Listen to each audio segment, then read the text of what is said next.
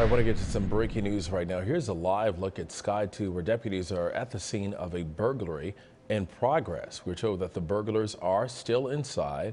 This is Mulberry Drive and La Mirada Boulevard in South Whittier. So again, this is the first time that I've seen a burglary actually in progress. Where officers are outside. So I'm most certainly that they are trying to take the necessary precautions to keep everyone safe in that area and negotiate with the burglars inside. We'll keep you posted on this developing story as it continues to come into our newsroom and bring you the very latest. It looks like they're behind that squad car, a number of officers there, so they may be in communication with someone inside that building.